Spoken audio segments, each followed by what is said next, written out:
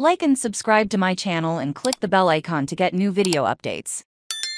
Hollywood actors join screenwriters in strike over wages, and AIA Hollywood Actors Union has announced it will launch a joint strike with screenwriters and stage a showdown with entertainment giants including Disney, Netflix and Amazon over wages and benefits. On Thursday, Duncan Crabtree Ireland, the chief negotiator with the Actors Union SAG-AFTRA, said the strike will begin at midnight after negotiations with the studios collapsed, the move marking the first joint action by actors and screenwriters in 6 decades. Contributors who keep the machine running, said SAG-AFTRA President Fran Drescher. Shame on them. You are on the wrong side of history. The strike is expected to bring the U.S. entertainment industry to a standstill. Following the announcement, the hashtag #SAG-AFTRA started trending on Twitter as social media users voiced their support for the strike. Writers and actors are demanding job protections from artificial intelligence, as well as increases in base salaries and residual earnings from streaming services. Reporting from Los Angeles on Thursday afternoon,